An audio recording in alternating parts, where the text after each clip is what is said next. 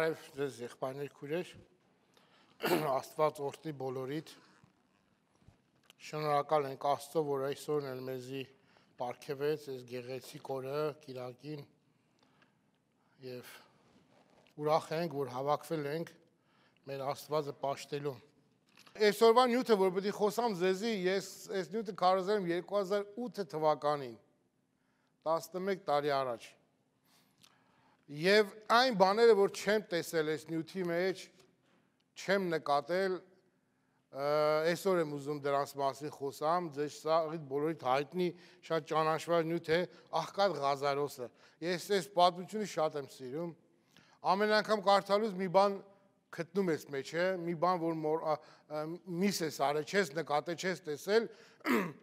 եւ ուրեմն այսօր այս դրա մասին եմ ուզում խոսամ որոշ բաներ, նաև մեզ վերաբերող բաներ, որոնք կարևոր է մեզ համար, եւ հետո կանցնենք առաջ երևի մյուս քարոզին ավելի խոսանք, թե ինչ կատարվեց հետո մահվանից հետո, ինչ է կատարվում, որտեվ շատ կարևոր է մարդկանց դիթեյլներով բացատրել, շատ կարևոր է հավատացյալները կան նույնիսկ լավ չգիտեն, գաղափար էլ չունեն, իմացակ, հա գիտենք հարություն տիլնի, բայց ինչ է կատարվում, ինչ է տեղի ունենում մահվանից հետո շատերը գաղափար չունեն։ Ուրեմն գրված նյութը Ղուկաս ավետարանի մեջ է գրված 16-րդ գլուխն է, 19 համարից մինչև 31 համարն է, եւ Տերը այսպես ասեց. հարուստ մարդ մկար, որ ծիրանի ու բեհեզ կակներ եւ ամեն օր փառավորապես ուրախություն կներ։ Ղազարոս անով աղքատն էլ կար, վերքերով լեցուն, որ անոր դրան առջև դրված էր, անկփափակել հարուստի սեղանը նկած փշերվանքներն իր փորը լեցնել, շուները կուգային եւ անոր վերքերը կլիզեին։ Աղքատը մեռավ ու հրեշտակները Աբրահամի գոքը տարին զանիկա, հարուստան մեռավ ու թաղվեցավ։ Եվ դժոխքը տանջանքի մեջ էր հարուստը, իր աչքերը վերցնելով հեռուեն տեսավ Աբրահամը ու Ղազարոս անոր գոքը հանգիստ նստած։ Այն ատեն աղաղակեց ու սավ. հայր Աբրահամ, ողորմե ինձի, ուղղարկի Ղազարոսը, որպեսզի իր մատին ծայրովը ջուրը թաթխե եւ զովացնե իմ լեզուս, վասնզի այս բոցի մեջ կտանջվեմ։ Աբրահամը սա, որդյակ, միտքդ բեր, որ դու քո կյանքիդ մեջ քու բարիքները տարիր նույնպես Ղազարոս չարիքները։ Հիմա անիկա հոս կմխիթարվի ու դու կտանջվես։ Այս ամեն բաները զատ մեր ու ձեր մեջտեղը մեծ անդուն մկա հաստատված, որպեսզի ձեզի անցնիլը ուզողներ չկրնան, ոչ այլ ատկե մեծ գալ ուզողներ անցնեն։ Անարեսա ուրեմն կաղաչեմ քեզի հայր, որ զանիկա իմ հորս տունը ղրգե։ Քանզի 5 եղբայր ունեն, որպեսզի երթա անոնց վկայություն տա, որ չլա թե անոնք հալ այս չարչարանքին տեղը կան։ Աբրահամը սավ անոր, անոնք Մովսեսն ու մարգարեներ ունեն, թող անոնց մտիկ կնեն։ Անալեսա ոչ հայր Աբրահամ, ապա եթե մեռելներն մեկը անոնց երթա, պիտի ապաշխարեն։ Աբրահամը սավ անոր, եթե Մովսեսին ու մարգարեներին մտիկ չեն ուներ, ուրեմն մեռելներն մեկը հարություն առնելու ալլա, պիտի չհամոզվեն։ Շատ երկար, այսպես ասած, conversation խոսակցություն ա եղել այս հարուստ մարդու եւ Աբրահամի միջև, 3 անց կա այստեղ Ղազարոս աղքատ, Աբրահամը եւ հարուստ մարդ, ինչպես ըստ սովորության ասում ենք մեծատունը, հարուստ մարդը։ Հարուստ մարդը ով էր, անունը գրված չի, չգիտենք, բայց Ղազարոսը հիշվում է եւ Աբրահամ անունն էլ է հիշվում։ Ուրեմն այս պատմությունը, եթե մենք վերևի համարները, գլուխները կարդանք, մենք ինչ պիտի տեսնենք, որ Տեր Հիսուս նախ խոսած, եթե նայենք այստեղ 15-րդ գլուխը, կորսված ոչխարը անառակ որդին, խորամանկ տնտես ինչ որ եղբայրս խոսած անցած քարոզին, եւ Հիսուս փարիսեցիներն ալ, որոնք արծաթասեր էին, այս ամենը լսելով կքամարեին զանիկա։ Վերևի համարներն, հա, Հիսուս սավ անոց, դուք եք որ մարդկանց առջև ինքզիքտիդ կարդարացնեք, բայց Աստված գիտե ձեր սրտերը, վասնզի մարդկանց մեջ բարձր եղածը Աստծո առջև պիղծ է, այդպես ասեց, եւ սրանք ջղայնացան, կատաղեցին, թե ես ինչ ասում ու այս պատմությունը բերեց Տեր Հիսուս, Աղքատ Ղազարոսի, ուրեմն այս պատմությունը իրականություն է, որտեվ առակ չի, եթե առակ լիներ անուններ պետք է չասվեր, մի մարդ, մի որդի եւ այդպես պետք է, բայց անուններ է ասում, մանավանդ Աբրահամի անունը չէր կարող առակ լիներ։ Ընդհանրապես Աբրահամի մասին մենք Սուրբ գրքի մեջ առակ էլ չենք գտնում, որ Հիսուս ասի այս առակը Աբրահամի մասին իրական դեպք է պատմում Տեր Հիսուս։ Իրական դեպք, կատարված դեպք է պատմում Հիսուս իրենց, որպեսզի իրենք կարողանան հասկանան, թե անդրմշիրիմյան աշխարհում ինչ է կատարվում, այնտեղ ինչ է կատարվում, ովքեր են այնտեղ գնացողները։ Հիմա այստեղ եթե մենք նայենք խոսքը մասնավոր հրյա առաջնորդների կամ այն փարիսեցիների այն դպիրների մասին էր, որոնք պետք է իմանային այս ամեն ինչը, իրենք պետք է պատրաստվեին, ժողովուրդն էլ պետք է պատրաստեին, բայց հակառակը ժողովրդին չէին էլ պատրաստում, իրենք էլ այնտեղ գնացողները չէին, արտաքին մի կերպարանք ունեին, ընդհանրապես գաղափար էլ չունեին, Աբրահամի որդիներ էին կոչվում, այդ ասելով, Աբրահամի որդիներ ենք ասելով, պարծենում էին, կարծում էին, թե այդ Աբրահամի որդի լինելը իրենց արտոնությունը տալ է ամեն բանի մեջ, բայց Հովհաննես Մկրտիչը ասեց, որ իժերի ծնունդներ, մի պարծեցեք, որ դուք Աբրահամի որդիներ եք, որտեղ Աստված կարող է քարերից էլ Աբրահամի որդիներ հանել, այ լավ իմացեք, որ կացինը ծառի արմատին դրված է, ապաշխարություն է ձեզի պետք, ապաշխարություն։ Եվ այս ապաշխարություն բառը, ապաշխարություն, երբ որ ասում ես, փշաքաղվում են մարդիկ, փշաքաղվում են, ապաշխարություն, ոնց որ չագուժում խփես մարդուն, վատ բան չես ասում, ասում ես ապաշխարեցեք, կարծես թե հայոյում ես այդ մարդուն, չեն սիրում, ինչ բան ապաշխարություն, ինչի պիտի ապաշխարենք, այս զայրույթը կար, և Հիսուս էլ ապաշխարություն էր քարոզում այդ մարդը, որպեսզի ապաշխարեն զայրանում, որտեղ ինչ-որ բաներից բռնված էին մարդիկ, օրենք են պահում, էս են անում, և այլը բարեգործություն են անում։ Այս հարուստ մարդը 3 բան ուներ, ընդհանրապես 3 բան ուներ հարուստները։ Հարստությունը ցույց է տալիս կարողությունը այդ մարդու, կարողություն ուներ, ծիրանի և վեզը ցույց է տալիս իր արտաքին կերպարանքը, փառավորապես ուրախություն ցույց է տալիս իր կյանքի ձևը, lifestyle-ը։ Ուրեմն ինչ էր, կարողություն ուներ, արտաքին կերպարանք ուներ և կյանքի ձև ուներ, lifestyle ուներ։ Այդպես է ասում, չէ՞, ասում է հարուստ մարդ մկար, որ ծիրանի ու բեհեզ, ծիրանի գրված է purple, բնագրով գրված է royalty, royalty-ը թագավորական կերպարանք, էլի, արիստոկրատիկ կերպարանք ուներ, հագնվածքով, բանով, գեղեցիկ հագնվում էր, դե ժամանակ էլ ով որ փող ուներ նա էր հագնում, հիմա էլ է այդպես, էլի, հիմա էլ է այդպես, պատկերացնում եք, մարդը, ասենք, այստեղ մի հատ բան կա, չէ, ասենք, որ հարսանյա սրա ես գնում, ասենք, հարսանիք ես հրավիրված կամ կնունքա կամ ծնունդա, այդ Վալեյ պարկինգի մոտ, այն ամենալավ տեղերը ինչ մեքենաներ է կայնած, Bentley, Rolls-Royce, մեր նմանները գալիս են միջև Վալեյ պարկինգի տղին են գտնում, միջև բալան են տալում մեր մեքենան, տանում են վեսի որ մի ջանդամը, հետո դուս են գալի գնալու կես ժամը սպասում ենք, որ ջանդամից բերեն մեր ավտոն տուն է տան։ Սրանց հենց դիմացը կայնած է։ Որտեղ հարուստ մարդը արտոնություններ ունի հարուստ մարդը։ Հարուստ մարդը արտոնություն։ Ակնվասկով ինչ է Սալվադորե Ֆերագամո ակե։ Սիրեք հորա սովորում եմ, չեմ կամ սովորեմ։ Սալվադորե Ֆերագամո ակե։ Իմացար։ Մարդը հակնվածք ունի, կինը մազերը գնացել է բելայի մոտ ասարք է։ Գեղեցիկ հակնված, քայլում է կոշկի տակներ են կարմիր գույներից է, որ կարմիր է։ Մարդիկ այն կյանք են վայելում, հարուստ մարդը, ներս է մտնում սրա ամիջապես, որտեղ պետք է նստի, հարսուփեսի կողքը, չեն տանելու դնեն մեր նման են վերջը, զուգարանի կողքը կամ կուխնի կողքը, որ ոչ վիու ունենք, ոչ բան, ոչ հարսին ենք տենում, ոչ փեսին չգիտենք ում հարսիկն ենք եկե։ Այն դիմացը պետք է նստի, չէ՞։ Ինչ հարգանք, ինչ բան, մարդու արտաքին, անտելը չէ, որ ասպա դե շորին ասպա դե կեր էլի, դե Իրան են ախե արտաքինին, այդ արտաքին ուներ մարդիկ, հարուստ մարդ էր, փառավորապես ուրախանալ, գիտեք ինչ է նշանակում, ըստ բնագրի ուրախության մեջ ինքը փառավորվում էր, փառավորապես ուրախություն նշանակում է, որ իրեն հավաքված ժողովուրդը, որ իրեն հավաքում էր ուրախանալու ամեն օր, ասում են, վայ քու կենացը, վայ մեր աղբը, մեր գլխից անպակասը լես, այդ փուշիմ ձեռը մտնի, քու աշկը չմտնի, փառավորվում էր այդ մարդը, էլի, սիրում էր էլի, որ իրան գովում են, չէ, տես մարդիկ կան, գովում են էլի, ձերքն էին միգուցե համբերում, եթե սինագոգ էր գնում, իմացար առաջի տեղ ինքը բդիստը, որտեղ գանձանակը շատ փող էր գցում, Հիմա էլ այդպես եկեղեցիների մեջ էլ այդպես մի հատ հարուստ որ գալիս է աղքատներն արամբարվում են, այդ հարուստին էլ պահում են կովի պես որ կթեն, հենց որ կաթը պրծավ դրան էլ ասում են անավատի պես է։ Հանդիպել ենք, շատ ենք հանդիպել։ Հանդիպել ենք։ Բայց տեսնում ենք որ հարստությունը լավ բան է, վատ բան չի, բայց հարստության ապավինելը, վստահելը, պարծենալը մեղք է։ Հիմա մեկն էլ որ աղքատ է, չի նշանակում որ ինքը աղքատը պետք է անպայման դրախտ գնա։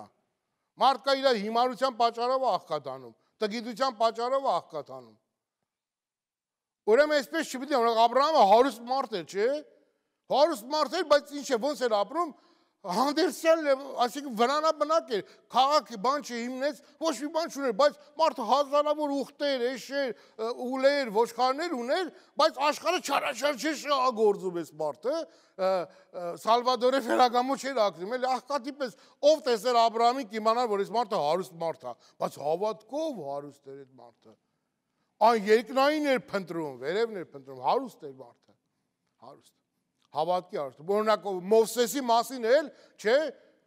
ասում է թողեց Եգիպտոսի գանձերը, Եգիպտոսի փառքը, փարավոնի աղջիկ որդի կոչվելը, իմացար, ու ինչ եղավ Քրիստոսի նախատինքը, անապատի կյանքը, հալածանք ու չարչարանք, որտև ինքը ինչ որ չէին տեսնում ուրիշներ, ինքը տեսնում էր, դա էր փնտրում ինքը։ Ավելի մեծ հարստություն սեպեց Քրիստոսի նախատինքը, չարչարանքը, քան թե Եգիպտոսի գանձերը։ Այս մարդիկ խոմ հիմար չէին։ Հիմար չէին։ Ղուկաս ավետարանի մեջ է գրված, նորից 12:15 համար տեսեք Տերն ինչ է ասում, կարդամ ձեզ, եղբայրներ քույրեր,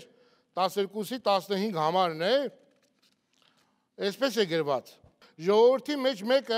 ասավ անոր վարդապետը ասե եղբայրներս որ ինձ նկա ժառանգություն ինձ հետ բաժնեկից անյանալ ասավ անոր մարդ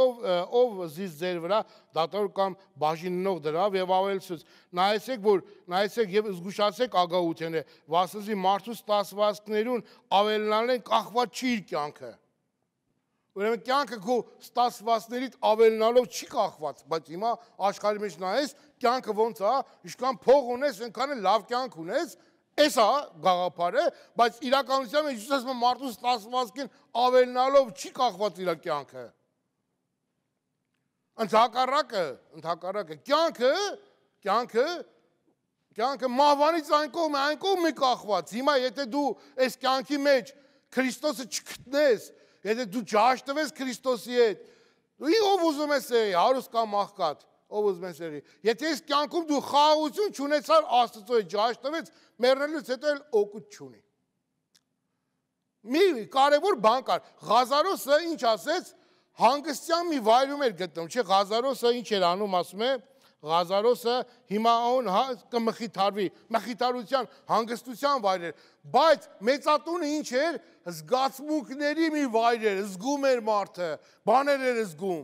ինչ էր զգում տաքություն, տանջանք, դժվարություն, ծանրություն, ճնշում էր զգում այդ մարդը, զգում էր, բայց ընդհակառակը Ղազարոսը ոչ թե չէր զգում, մխիթարվում էր, հանգստանում էր, ուրախանում էր, խաղաղ մի վիճակի մեջ էր, Լավ, այս աշխարհում ամենամեծ ու ամենահարուստ անձը, որ եղել է, Տեր Հիսուս Քրիստոս ինքն է եղել։ Որտեւ եթե վերցնենք մարդկանց մեջ մարդկային հարստությունը, որ ունեցել են մարդիկ դիզել են,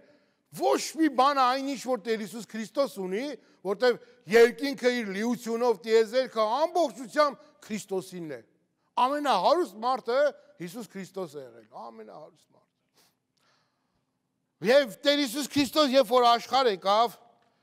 այս Եսայի մարգարեն մի բան է գրում, Եսայի մարգարեն 53-րդ գլուխն է, այդ հայտնի գլուխը ասում է, որ ով հավատաց մեր տված լուրին, Տիրոջը բազուկը որուն հայտնվեցավ, քանզի անիկա անոր առջև մատաղընտունքի պես ու ծարավոտ երկրեն եղող արմատի պես բուստավ։ Անիկա կերպարանք կամ վայելչություն չուներ, որպեսզի անոր նայինք, պատկերացնում եք, կերպարանք կամ վայելչություն չուներ Հիսուս, այս մարդը ինչ կերպարանք ուներ, ծիրանի բեզ, ինչ վայելուչ էր այս մարդու համար, այն որ հարուստ էր, աղքատացել է հիմա, որ մենք իրմով հարստանանք, բայց այն, որ հարուստ էր աղքատացիլանիկը կերպարանք կամ վայելչություն, չուներ որպեսզի անոր նայեինք նույնիսկ։ Ոչ ալ այնպիսի երևույթը, որպեսզի անկե ախորժեինք։ Անիկա մարդոս մի անարգվայց ու երեսեց ձգված, վիշտերի տեր ու ցավերի տեղյակ եկավ, անկե երես դարձնելու մարդու պես եղավ, անարգվեցա ու զանիկա չհարգեցինք, այսինքն Տեր Հիսուս Քրիստոսը, Տեր Հիսուս Քրիստոս վայելչություն կերպարանք չուներ էլի, ինքը որ թագավոր էր, չէ՞։ Եկել էր որպես թագավոր եւ այդ թագավորին նայեցին ու մերժեցին, որովհետեւ կերպարանք կամ վայելչություն չուներ, իրանք կարծում էին ուրիշ կերպով պետք է գար Հիսուս շքախումբով թագավորական պետք է գար, այդպես պետք է, բայց ծրագիրը տարբեր էր։ Հիսուսին նայեցին, մինչև այսօր էլ նայում են, ծաղրում են, ասում են ձեր Աստվածը խաչի վրա տանջվում է, ձեր Աստվածը օգնություն է ուզում, ինքը ում կարա օգնի։ Ում կարա օգնի, հələ նայեք, խաչին նայում են, խղճում ենք իրան։ Ինչ խղճալի, բայց այդ խաչին նայելով, այդ մենք եք այդ խղճալի մարդը, ինքը մեզ խաչին տարավ, այդ մեր վիճակն է, մարդն է այդպես խաչին գանված, մարդու վիճակը, մարդու դատապարտությունը, մարդու դատաստանն է դա Հիսուս մեր փոխարեն խաչվեց, բայց Հիսուս ինքը խեղճ չէր, ինքը թշվառական մեկը չէր, ինքը իր անձը խոնարհեցրեց, ծառայի կերպարանք առավ, մեզի պես եղավ, որպեսզի մեզ խեղճերից, թշվառականներից, աղքատներից կարողանա այս վիճակից հանի, հարստացնի, տա այն ամեն օրհնությունները, ինչ որ Հայրը պատրաստել է մեզ համար։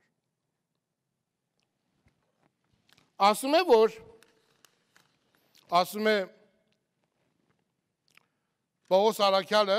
չէ, 2 Կորինթացիս 8-ի մեջ, մեր Տեր Հիսուս Քրիստոս այն որ հարուստ էր աղքատացավ, որ մենք իրմով հարստանանք եւ Փիլիպպեցիս թղթի 2-5-8 համարների մեջ է ասում, նա որ Աստված էր, չհափշտակվեց Աստծո հավասար լինելը, իր անձը ունայնացրեց, ծառայի կերպարանք առավ։ Եվ ասում է, եղբայրներ, դուք էլ այս նույն մտքովը զինվեցեք։ Այսինքն կարիք չունենք մենք այս աշխարհի մեջ հարստության գերին դառնալու։ Աշխատում ենք Փառք Աստծո, ում փող պետք չի։ Ում դրամ պետք չի։ Պետք է, դրանից է կախված է սերվա մեր կյանքի բիլերը եւ այլը, բայց մենք հարստության այդ հիվանդությունով չենք տարապում, որպեսզի մենք թողնենք մեր հոգեվոր կյանքը, թողնենք այն հոգին վերաբերող բաները եւ ընկնենք հարստության կամ ոսկի արծաթի հետևից։ Ինչ պիտի շահ, աշխարհը վաստկիր։ Հոգին կորցնում ես։ Ում է պետք այդ հարստությունը։ Ում է պետք։ Մորս որովայնից մեր գելա, ում մեր գել պիտի դառնա, մեկը մի բան չի տարես աշխարհից իր հետ։ Ոչ մի բան։ Եվ Հիսուս ասում էր, ճշմարիտ գանձը երկնքում է, երկնքում գանձ դիզեցեք։ Հակոբու առաքյալն էլ է ասում, այսպես մի հետաքրքիր բան է ասում, Հակոբու առաքյալը, շատ հետաքրքիր է Հակոբ առաքյալը, շատ հետաքրքիր եղբայր է եւ հետաքրքիր էլ գրում է, ասում է, որ 5-րդ գլուխը, աղե հիմա հարուստներ, լացեք ու ողբացեք այն թշվառությանը համար, որոնք ձեր վրա պիտի գան։ Ձեր հարստությունը ապականած է ու ձեր հանդերձները Ծիրանին ու Բեզը, Սալվադորը, Ֆերագամոն, ցեցի կերակուր է եղել։ Ձեր ոսկին ու արծաթը ժանգոտած են եւ անոր ժանգը ձեզի դեմ վկա պիտի լան ու ձեր մարմինը պիտի ուտեն կրակի պես վերջին օրերու համար գանձ դիզեցեք։ Ահա ձեր արտեր հնձող բանվորներուն վարձքը որ ետ պահեցիք, չվճարեցիք, խաբեցիք։ Կաղակեն ու հնձողներուն բողոքը զորքերի տերուչ ականջներուն հասավ։ Երկրի վրա փափկությամբ, հեշտությամբ ապրեցիք, սրտենից սնուցանեցիք որպես թե մորթվելու օրվա համար, դատապարտեցիք ու սպանեցիք արդարը, որ ձեզ հակառակ չէր կենա։ Այս էլ հարուստները։ Հիմա ինչ են անում, մարդը մեռել է, եկել ենք թաղում անելու, ով պետք է այս թաղումը կազմակերպի, չէ, քահանան պետք է անի, եւ մարդու գործերի, մարդու արարքների արած իր բարեգործության հիման վրա են մարդուն որակավորում։ Բայց ավետարանը մարդուն ուրիշ ձև է որակավորում։ Արդյոք մարդն ու Աստված մեկ են դարձել։ Արդյոք մարդը նորից ծնվել է, վերստին ծնվել է, արդյոք այդ մարդը Աստծո հոգին ունի։ Հոգևոր գործերից բացի, մնացած Աստծո առջև կեղտոտ լաթի պես է, կեղտոտ լաթն է չեմ ուզում ասեմ ինչ է նշանակում, որ ասեմ խայտարակություն է։ Կեղտոտ լաթի պես է։ Մարդը, մարդու գործերը, արարքները, բարեգործությունը կեղտոտ լաթի պես է։ Անընդունելի է, մարդու հոգևոր գործն է, որ պետք է գնահատվի։ Եվ այդ հոգևոր գործն էլ մարդու գործը չէր, ապա հոգի գործն էլ մարդու մեջ։ Հոգի գործը մարդու մեջ։ Պողոս առաքյալը այսպես է ասում մեզ, եղբայրներ քուրեր, Տիմոթեոսին ուղղված նամակի մեջ։ Տեսեք ինչ է ասում։ Վասնզի բանմը ջվերին աշխարհ ու հայտնի է, որ չենք էլ կրնալ անկե բանմը տանել, Տիմոթեոսին է ասում։ Հապա կերակուր ու հանդերձ ունենալով անասմու բավականանան եղբայրներ քույրեր։ Բայց անոնք որ հարստանալ կուզեն, կընկնեն փորձության, որոգայթի եւ շատ հիմարական ու վնասակար ցանկությունների մեջ, որոնք ավերումի կամ կործանումի մեջ կընկղմեն մարդիկը։ Վասնզի բոլոր չարությունների արմատը արծաթասիրությունն է։ Բոլոր չարությունների արմատը արծաթասիրությունն է։ Ուրեմն արծաթասիրությունը մեզ համար պետք է չափ ունենա, այսինքն արծաթը ոչ թե պետք է սիրենք, ապա պետք է ունենա գործածելու համար, այսինքն մեր կարիքները հոգալու համար, բայց չսիրահարվելու դրա վրա։ Չսիրահարվելու փողը օգտագործման մի բան է, օգտագոր առևտուր անելու համար է, բայց ոչ թե սիրահարվելու նրա վրա եւ դարձնելու մեր ներքին կուրքը, մեր կյանքը, այսինքն մեր ամբողջ նվիրումը լինի այդ դրամը վաստակելը։ Գիտեք, չէ՞ մարդու սիրտը ինչ է, անհատակ անդունդի պես է։ Միլիոն դնես կասի քիչ է, միլիարդ դնես կասի քիչ, չի լեցվում, մարդու սիրտը չի լեցվում։ Չի բավականանա մարդը, մարդ չի բավականանա։ Երբեմն մտածում ես մարդիկ կան միլիարդերով փող ունեն, 10 միլիարդ, 15 միլիարդ։ Օր ամեն օր ճղես այդ փողը չի վերջանա։ Ինչ են անում այս մարդիկ այդքան փողը։ Ինչ են անում։ Ինչ թշվառ, ինչ սատանա ոնց է բռնել, չէ՞, այս աշխարհը։ Հարստության խաբեություն։ Այո, հարստության խաբեությունով գրավել է մարդկանց կյանքն ու սիրտը։ Այսօր ում հետ ինչ որ ուզում ես կայնի խոսա, սա խոսակցությունը գնում է փողի վրա։ Փող, ոնց անենք փող սարքենք։ Ինչ ես անում, ամբողջ կյանքը ուժը նվիրում փողն է, բայց ամեն օր այդ փող ունեցողն էլ քանսերով հիվանդանում է, ամեն օր գերեզման, ամեն օր մահ կա։ Մարդիկ չեն մտածում վաղվա համար, թե ես լավ այդ փողը ունեմ, բայց մեռնում եմ։ Ինչ պիտի անեմ, ո՞նց պիտի ազատվեմ ես։ Ո՞նց պիտի ազատվեմ։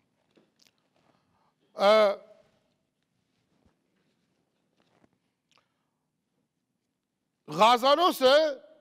անունը, Ղազարոս անունով աղքատն էլ կար, ասում է, վերքերով լեցված, որ անոր դրան առջև դրված էր։ Ղազարոս ինչ ուներ, կարողությունը, աղքատություն էր, արտաքին կերպարանքը վերքերով լեցված էր, կյանքի ձևը անտուն, հոմլես։ Այս մարդն էր։ Բայց նայեք էլի եղբայրներ քույրեր, Սուրբ Գիրքն ասում է, որ Ղազարոս անունով մարդ կար։ Եւ հարուստին ասում է, որ հարուստ մարդ մկար, ով էր Տեր Հիսուսս հարուստը, ով էր, այդ մարդը անուն չուներ, Խաչիկ էր, Սամսոն էր, Գուրգեն էր, ինչ էր այդ մարդու անունը, երկինքը չի ճանաչում ես հարուստ մարդուն, բայց երկինքը ճանաչում է Ղազարոսին, երկրի վրա Ղազարոսին ոչ մեկ չի ճանաչում, բայց այս Գուրգենին ճանաչում են, Եվ եկան աշակերտներն ասեցին, վարդապետ դևերը մեզի հնազանդվում են, ես են ասես դրանով մի ուրախացեք միայն։ Դուք ուրախացեք, որ ձեր անունները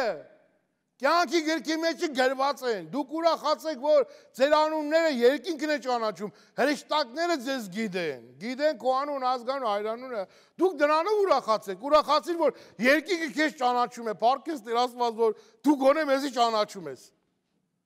Ով մեզ չճանաչի, այդքան կարևոր չի։ Եվ ինչ է լինում, չէ, հարուստ մարդու համբավը շատ արագ տարածվում է, չէ, թերթերը, մահնը, հեռուստատեսությունը, Գագիկ Ծառուկյանը այսինչ հիվանդանոցը սարքեց, այսինչ մարդ այսինչ եկեղեցին սարքեց, մի հատ աղքատ էլ կա, աղոտ կա անում, հացի կարոտա, ոչ մեկ չի ճանաչում սրանց։ Անուն ազգանունը չգիտեն, բայց երկինքը գիտի, ճանաչում է։ Մեզ համար ամենակարևորը դա է, Հիսուս ցույց տվեց, որ թեկուզ ինքը հարուստ էր, բայց ով էր Աստծո համար։ Անհայտ մեկն էր այդ մարդը։ Ինքը հարստությունով աշխարհի մեջ հայտնի էր, բայց երկնքի համար Աստծո համար անհայտ մեկն էր։ Բայց աղքատը, որը մերժված էր եւ իրենց կողմից անարգված մեկն էր, մարդը հավատք ուներ, երկինքը ճանաչում էր իրան ու իր անունը գրված էր Հայտնության 13:8-ի մեջ է գրված։ Հայտնության 13:8-ի մեջ 21 եւ 22-րդ գլխի մեջ գրված է ձեր անունները, որ կենաց գրքի մեջ գրված է։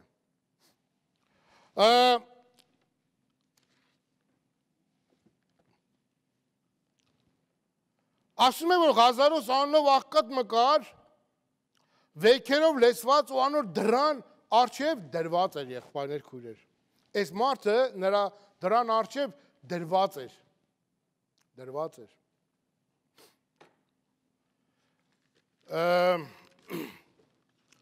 Դրված բառը հունարենի մեջ գրված է բալո, որը նշանակում է ինքը այս բառը եզակի բառ է, մենակ օգտագործվել է Ղուկաս ավետարանի 16-րդ գլխի այս համարի մեջ։ Ուրիշ ոչ մի տեղ չի օգտագործվել այս բառը։ Բալո նշանակում է, որ մի բան, որ պետք է կամ նետել, կամ պետք է ներս բերել ու խնամել։ Երկու բան է նշանակում, երկու իմաստ, թե ինքը նախադասության մեջ ոնց է ձևավորվում, արտահայտվում։ Մի բան, որ կարող ես ներս բերել, մի բան, որ կարող ես նետել։ Այս մարդը հարուստի տան դիմաց դրված էր։ Դրված էր այս հարուստի խղճի առաջ էր դրված։ Այս հարուստի դատապարտությունն էր դրված։ Ղազարոս հենց այնպես դրված չէր, ով գիտի Ղազարոսի աղքատանալու պատճառը, միգուցե այդ հարուստն էր եղել, միգուցե տոկոսի տակ էր մտել, միգուցե այդ մարդը կորցրել էր, կողոպտվել էր այդ հարուստի կողմից, ով գիտի ընտանիքն էր կորցրել, իր ունեցվածքն էր կորցրել, ինքը մուրացկան չէր, հա, ինքը չէր մուրում, ինքը դուրը չէր ծծում ասում հարուստին, որ ինձ մի բան տուր ուտելու, ինքը սպասում էր, մինչև որ նրա սեղանից թափված փշրվանքը բերեն դուրս ու իրեն տան, ու այդքանով իր փորը լեցնում էր, բայց ինքը մուրացկան չէր, ինքը աղքատ է, որտեղ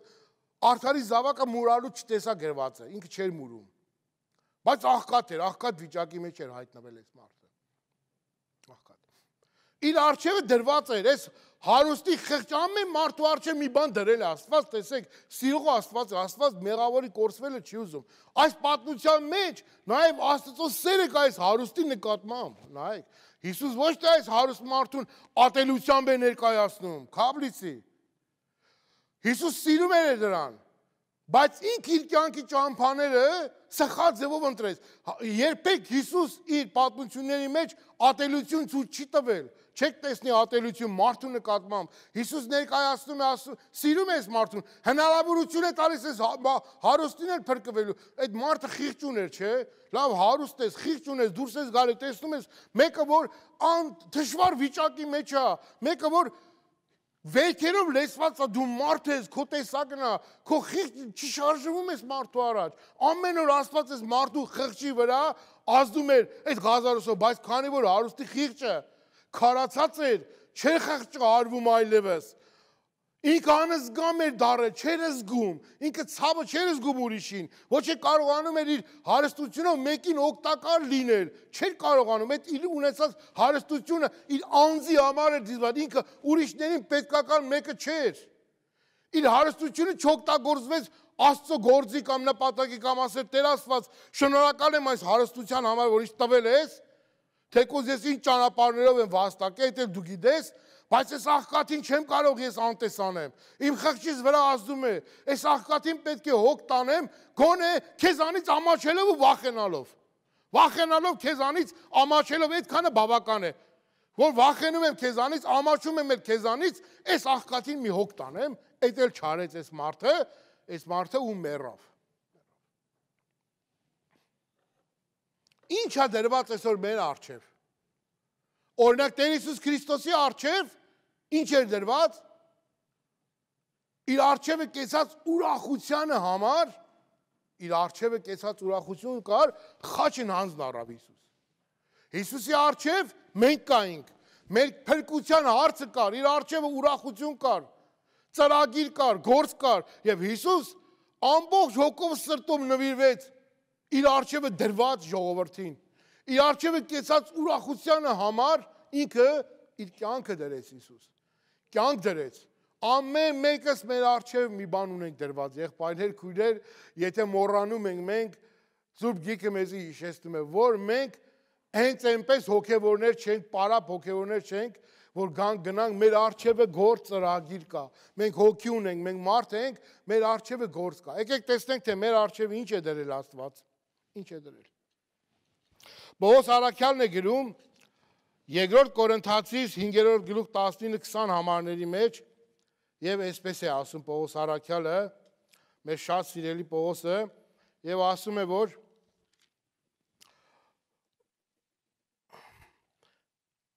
սակայն ամեն բան Աստծուց է, որ մեզ իրեն հետ հաշտեցուց Հիսուս Քրիստոսի ձեռքովը ուտվավ մեզ հաշտության պաշտոնը։ Այսինքն Աստված էր, որ Քրիստոսով աշխարհն իրեն հետ հաշտեցուց եւ անոնց հանցանքներ իրենց ներեց ու մեզի վստահեցավ բառը ըստ բնագրի գրված է ու հաշտեցեց եւ անոնց հանցանքներս ներեց ու մեր արջև դրեց հաշտության պատգամը։ Պողոս ասում է, որ ես փրկվել եմ ճիշտ է, պաշտոնյա եմ, բայց Աստված իմ արջև հաշտության պատգամն է դրել։ Այսինքն Պողոս դու քո արջևդ բան ունես դրած։ Ինչ էր այդ բանը։ Դու հաշտության պատգամը պիտի տանես, քո արջևը դրված է։ Դու պետք է հաշտության պատգամը տանես մարդկանց։ Իր արջևը դրված էր այդ բանը։ Ինքը չէր կարող որպես քրիստոնյա հենց այնպես ապրել, իր արջևը բան կար դրված, այսինքն այն հոգիների փրկությունը, որ ինքը այդ մասեջը պետք է տաներ, իր արջևը դրված գործ կար, պատգամ կար, կյանք կար, եւ այդ իր արջևը դրված հաշտության պատգամը մարդու եւ Աստծո միջեւ Պողոսը պիտի բերեր, պիտի աներ։ Եղբայրներ, քույրեր, նայենք հələ մեր շուրջը, մեր արջևը ինչքան բան կա դրված։ Մեր ընտանիքի անդամներ, հարազատներ, բարեկամներ, մեր արջևը դրված շատ բան կա, մեր արջևը դրված գործեր կա, մեր հաշտության պատգամը մարդկանց միջև, Աստծո ու մարդու միջև, ով պետք է հաշտության խոսքը բերի, ով պետք է բերի, եղբայրներ, քույրեր։ Այդ որ մեռելների թաղման ժամանակ եք դու տեսել, որ քահանան, այդ բանի մասին խոսա, հաշտության պատգամը բերի, ով։ Միթե Աստծո հույսը գործը նրանց հետ է, մեր նմանների հետ է, եղբայրներ, քույրեր։ Մեր արջևը բան կա դրված, հաշտության պատգամը։ Մենք պետք է խոսանք, մեր արջևը հոգևոր գործեր կար, տեսեք, մեր կյանքի արջևը, մեր կյանքն է դրված, մեր տունը, մեր ուտելը, մեր աշխատելը, ամեն բան, ինչ որ դրված է մեր մարմնի ցանկությունների համար, կատարում ենք, նվիրվում ենք, ամեն ինչ անում ենք։ 8 ժամվա տեղը 12 ժամ, 13 ժամ ենք աշխատում, որպեսզի ավել լինի, պակաս չլինի, որպեսզի գոհացնենք մեր անձը, մեր ընտանիքը, մեր երեխաները, մեր կինը, մեր հարազատները, մեր արջևը, մեր տան վարձը կա, մեր payment-ները կա, մեր մեքենա, մեր կյանքը, առողջությունը, այս ամենը կա, բայց Աստված ասում է շատ լավ, այդ բաների մեջ քեզ օրհնել եմ, բայց քո արջևդ ուրիշ բաներ կա, հոգիների փրկությունը, ծառայություն Աստծո։ Քո արջևդ բաներ կա, եթե հոգևոր բաները, որ մեր արջևն է, անտեսվեն, մարմնավոր բաներից պետք է կտրվենք մենք։ Մարմնավոր բաները գնալով պետք է սառեն, մարմնավոր օրհնությունները այլևս չի գա։ Առաջ ասում է հոգևորը, մեր արջևը շատ բան կա դրված։ Մենք իրավունք չունենք քնած անտարբեր մարդիկ լինել։ Մենք խիղճ ունենք, մենք հոգի ունենք, մենք մարդ ենք, մենք նոր ստեղծված ենք, նոր ստեղծվածը չի կարող հարուստի պես անխիղճ ու մեկը լինել, որ խիղճ չուներ։ Նայեք հələ, Հիսուս ասեց, նայեք, տեսեք հələ, Իսրայելի համար էր ցույց տալիս։ Հունձքը շատ էր ասում է, մշակ չկա։ Պատգամ տանող չկար։ Հունձքը շատ է, այսօր էլ հունձքը շատ է, հունձքը շատ է։ Առաջի Կորինթացիս 9:19-ի մեջ է գրված.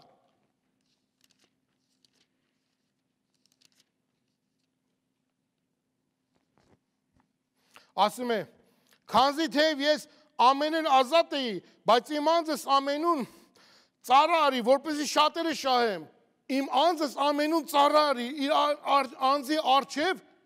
գործ կար, ծառայություն կար, իմ անձս ազատ էի, այո ազատ ենք, շատ ազատ ենք, բայց լավ իմանանք այդ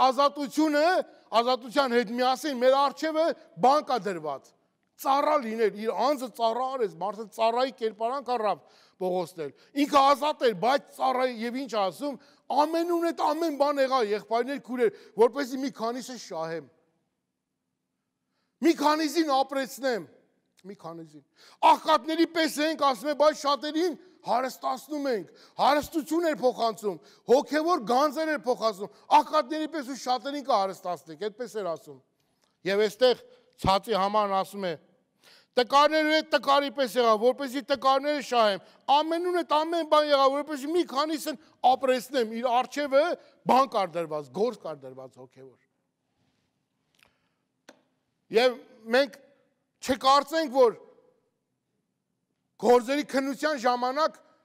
այդ բարեգործություն բաները մոռացեք, մենք նայենք մեր առջևը դրված Աստծո կամք ինչ է, փոքր թե մեծ մեր հավատքի չափով, մեր առջևը նպատակներ կա, աննպատակ հոգևոր մարդ չի կարա լինի, մեր առջևը գործ կա, այդ գործը պիտի անենք, եթե սիրում ենք Աստված, եթե սիրում ենք մարդկանց, եթե սիրում ենք հոգևոր բաները, մեր առջևը բան կա դրված, պետք է անենք, գործ կա դրված, Առաքյալն ասում է, որ, տեսեք, գործ Առաքելոցի մեջ է գրված, 3-րդ գլուխը, Օրը Պետրոսն ու Հովանեսը 9-րդ ժամով աղոթքի ատենը մեկտեղ տաճար գնացին, հոն իր որովայներ կաղ ծնած մարդ մը կբերեին ու ամեն օր տաճարի գեղեցիկ կոչված դրանքով կդնեին, այդ աղքատին բերում էին, տաճարի դրան մոտ դնում էին, ինչի էին դնում, ինչ կար, ինչի էին բերում դնում, որ այդ մարդուն ողորմեին, էլի ողորմեին, և այդ մարդն էլ իր ապրուստը այդտեղից էր վայելում, իր ապրուստը, բայց ինչ եղավ, Ան տեսնելով Պետրոսն ու Հովանեսը, որ տաճար մտնելու վրային, կաղաղակեր, որ ողորմություն տան իրեն։ Իսկ Պետրոսը Հովանեսի հետ մեկտեղ անոր նայեցան ու ըսին, մեզի նայե։ Անալ դեպի անոց դարձավ ու կհուսավ, թե անոց բան մը պիտի առնե։ Երևի ձեռքն էլ էսենց երկարեց։ Պետրոս սավ արծաթ ու ոսկի չունեմ։ Հապա ինչ որ ունեմ, զայն քեզ կտամ։ Նազովրեցի Հիսուս Քրիստոսի անունով ելիր ու քայլեր։ Տեսնում եք, դրված էր, բան էր ուզում այդ մարդը, Պետրոս ամենալավ բանը տվեց նրան, ոսկի ու արծաթից ավելի կարևոր մի բան տվեց, ասեց ելիր ու քայլեր, երկու ոտք էր պետք այդ մարդը, ելիր ու քայլեր, ելավ ու քայլեց այդ մարդը,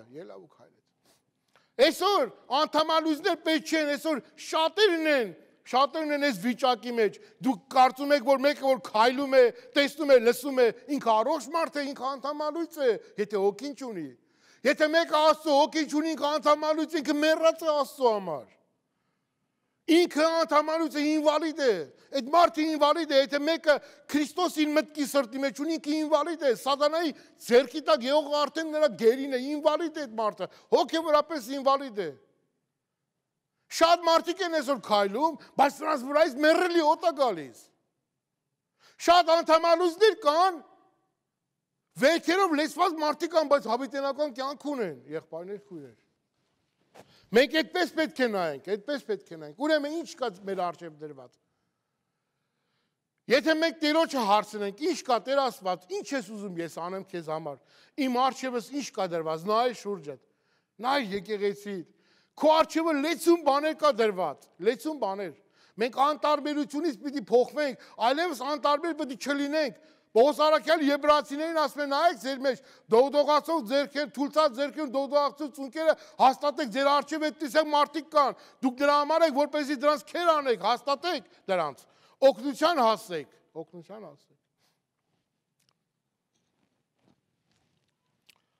Ղուկաս 10-րդ գլուխն է, 33 համարն է։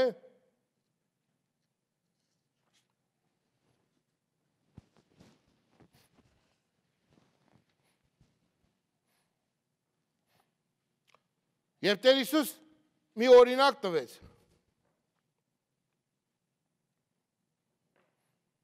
Բարի սամարացու առակը։ Այս բարի սամարացու առակը ուշադիր որ կարդանք շատ հետաքրքիր բաներ կա մեջը, շատ։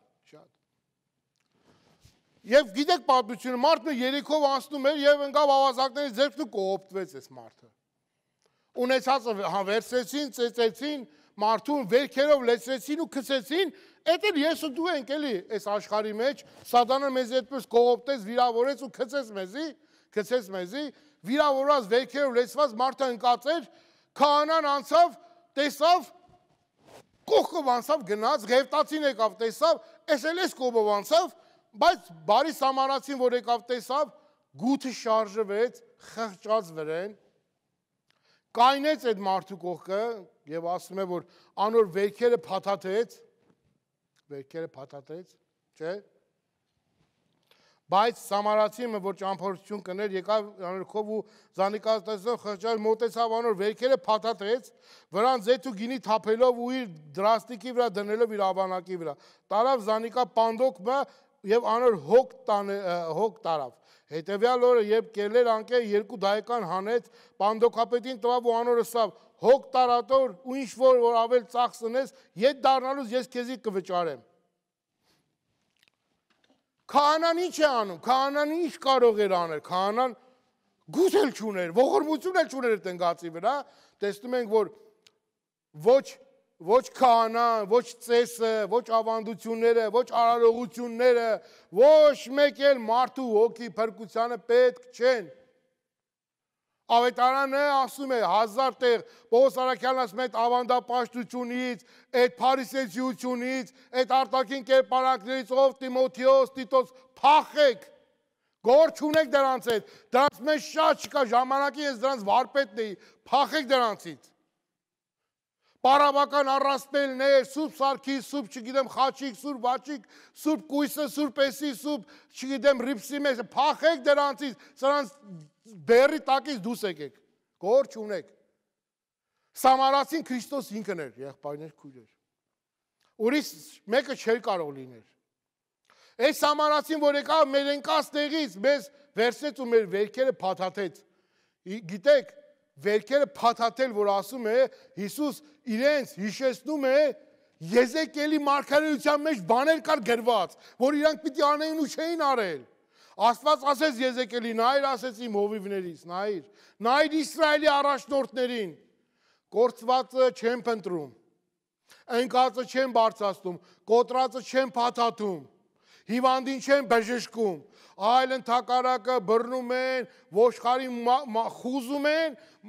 միսն էլ ուտում են, հիմա չեն խուզում, լեզեր են անում, որ վաբշե չաջի։ Այդպես են անում ոչխարին։ Եվ եթե դու ընգնես տրան ձերքը, տենց են անելու քեզի, որովհետև ոչ մի օգուտ չարեցին։ Հիսուս փաթաթեց մեր վերքերը, այդ ձեթն ու գինին է, որ թափվեց, դա Սուրբ Հոգին ու իր արյան մասին է խոսքը։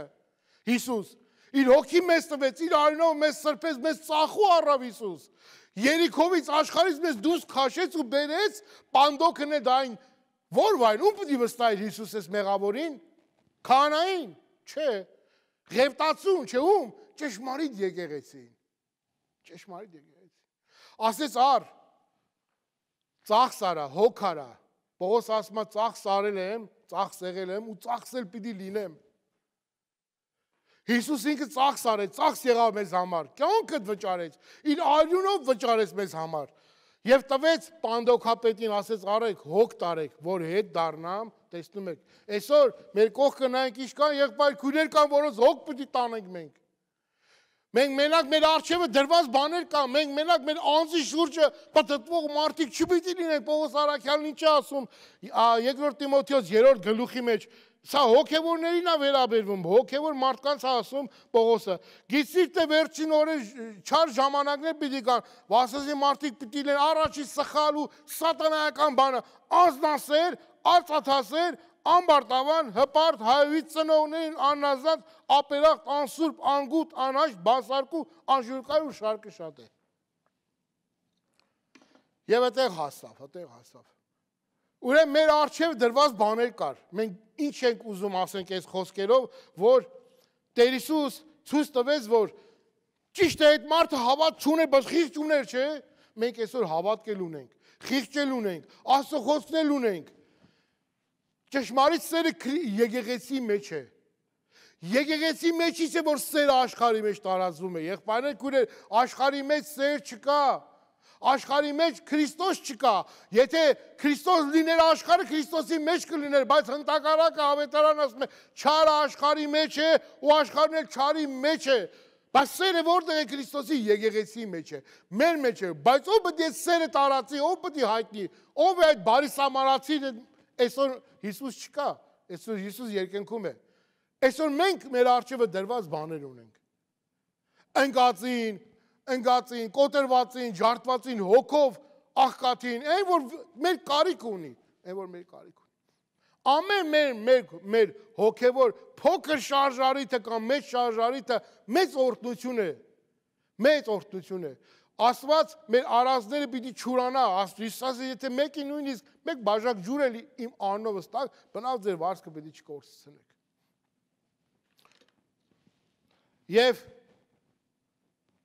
Եվ ինչ եղավ, ասում է, ան կփափագեր, հարուստին սեղանն ընկած փշերվանքեն իր փորը լեսնել, շուները կուգան եւ անոր վերքերը կլիզեին։ Այսօր մեր փափակն ինչ է, այն մենակ փափակում էր իր փորը լեսնել, Ուրիշ փափակ չուներ այդ մարդը, ուրիշ ինչ փափակ կարող էր ունենալ։ Այսօր մեր փափակը աշխարհը կամ հարստության խաբեությունը պետք չէ լինի, այսօր մեր փափակը Քրիստոսն է։ Ուրիշ փափակ չունենք, Քրիստոսի փափակը մենք ենք։ Հաց ու հանդերձ ունենանք, փառք Աստծո տալիս է մեզի դա, հաց ու հանդերձ ունենալով բավականանանք եւ ինչ է ասում, գիտեք, Պողոս առաքյալը ասում է, որ շատ գեղեցիկ համար է, ասում է մերիներին էլ սովորեցրուր, որպեսզի բարեգործությամբ զբաղվեն, հույսներին չդնեն անստույգ հարստությանը վրա։ Հույսը չդնեն անստույգ հարստությանը վրա եւ իրենց ունեցվածքով կարոցյալին օգնական թող լինեն։ Հույսները չդնեն անստույգ հարստության վրա, իրենց ունեցվածքով կարոցյալ յողին էլ օգնական լինեն։ Այս է պատերում ավետարանը մեզ։ Ուրեմն այս կյանքը, որ մեզ տրված էր, որ մենք ապրեցինք այս հավատքի կյանքը, մեր հոգևոր կյանքը նաև ոչ միայն մեր հոգևոր լինելն է, եկեղեցի գալն է, ապա մեզ զարդարողը հոգևոր գործերն են, Աստծո գործերն են։ Եվ մենք պետք է որ այդ գործերի մեջ մեր առջևը դրված բաները կարողանանք կատարենք։ Մենք մեր ընտանիքի երեխաների առջև բաներ ենք դնում։ Եթե այս անես, այսպես կլինի։ Եթե այսպես դու անես, այս կստանաս ինձանից։ Մենք ամեն մարդու առջև պարտականություն կա, հոգևորից առջև էլ պարտականություն կա դրված։ Հոգևորից առջև պարտականություն կա։ Եվ եթե մենք մեր հոգևոր պարտականությունը չկատարենք, մենք Աստծո հետ, Աստծո դիմաց կարծես թե մենք անհնազանդ մեկն ենք լինում։ Տեսեք, հոգևոր գիրք է տպվել մեր առջևը բան կանելու, տարածելու։ Նոր հոգևոր գիրք պետք է տպվի մեր առջևը բան կանելու, մասնակցելու։ Եկեղեցին միշտ գործունեության մեջ է, աշխատում է, ինքը օրգանիզմ, ինքը չի մեռնում, ինքը ապրում է ու այդ կյանքը տարածում է, ու մենք պետք է տարածենք։ Լավ է, այստեղ ասես, որ աղքատը մեռավ ու հրեշտակները Աբրահամի գոգը տարին զանիկա, հարուստան մեռավ ու թաղվեցավ։ Աբրահամի գոգը ըսվածը Հադես է գրված, եբրայերենով գրված է Շեոլ, գիտենք մենք դա սովորել ենք, դա այն վայրն էր, այն տեղն էր, որտեղ երկու մասի էր բաժանվում, որտեղ որ մեծատունը հարուստը գնաց, դժոխքը եւ դրախտ այն ժամանակ Աբրահամի գոգսված տեղն էր։ Աբրահամի գոգ կամ մխիթարության վայր, Աբրահամի գոգսված տեղն էր։ Չի գրված, որ աղքատը թաղեցին, ասում է աղքատը մեռավ, բայց մի բան կատարվեց, աղքատը որ մեռավ, հրեշտակները անոր տարան Աբրահամի գոգը, բայց հարուստը որ մեռավ, հրեշտակներ չենք հանդիպում, որ տարան, հրեշտակներ չենք հանդիպում, որ իրան տարան, բայց ուր հայտնվեց, մարդը հայտնվեց դժոխքում։ Աղքատին թաղում չեղավ, որտեղ թաղող չկար։ Երևի մարմինը վերցեցին ու քաղաքից դուրս աղբանոցը նետեցին, կամ էլ շուները կամ կենդանիները կերան նրա մարմինը, ով գիտե, բայց հարուստը որ մեռավ, հարուստամով վրա մեծ թաղում տեղի ունեցավ եւ այս հարուստի կենսագրությունը, կյանքը, ապրածը, բարեգործությունները ամեն բան հիշվեց, ինչպես որ գիտեք, այս մարդուն գովեցին, հատուկ մարդիկ հրավիրվեցին այդ թաղման արարողությանը, շատ ճանաչված մարդիկ, սինագոգի անդամներ, քաղաքապետներ, գյուղապետներ, ով գիտի, ինչքան հարուստ մարդիկ հավաքվեցին, այդ ընկերոջը փառավոր ձևով թաղեցին, գովեցին այդ մարդունի նմանը չկար, իր տեսակի պես չկար, Երանի բոլոր մարդիկ այս մարդու նման լինեին, բարեգործ լինեին, ողորմած լինեին, այս մարդու նման քեֆ անող, ուտող, խմող, հայր լինեին, ծնող լինեին, ազգասեր մեկը լինեին, ինչ լավ խոսքեր կար այս մարդու մասին, ասեցին, գերեզմանի մեջ էլ ամենաընտիր տեղը, բարձր տեղը ընտրեցին, թաղեցին, ամենամարմարից ամենաթանկարժեք քարն էլի վրա դրեցին, ամենահայտնի քանդակագործն եկավ վրեն գրեց, ով անցոր ես իմ տանեմ, բայց դու անտարբեր չանցնես, չենք անցնում անտարբեր, էդ էլ դրեցին, ամենագեղեցիկ ծաղկեփունջերը դրեցին մեր հայրիկին, մեր հորեղբորը, ամուսինիս, մեծ հայրիկին, այդ ծաղկեփունջերն էլ դրեցին այդ մարդու վրա, քահանան մի լավ բռով խունգ է լցրեց կրակի մեջ, լավ խնգարկեց, զրնգացրեց, ասեց եւ խաչեցի եւ կնքեցի գերեզմանը եւ այլը, անես կնքեց, որ ընդի չի էլ կարում դուրս գա, ու մարդուն ճամփեցին գնաց։ Եվ հավաքված ժողովուրդը հոգի խաղաղություն ստացավ, հանգստացավ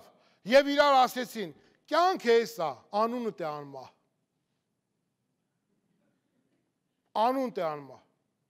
անուն թողեց եւ եկեղեցի մեջ էլ աթոռի վրա գրեցին ի հիշատակ Սարգիս Բերբերյանի որդից եւ տիկնոջից մի հատ էլ Հովանես Մկրտիչի խաչի տակը նշեցին հովանավոր այդ մարդը իմացար եւ վերջացավ հարուստը Աղքատն ուր էր Աղքատ Ղազարոսը ինչ եղավ վիճակը փոխվել է էդ էլ մյուս անգամ Պետք է շարունակենք, թե այն աշխարհում ինչ էր կատարվում։ Աստված օրհնի ձեզ։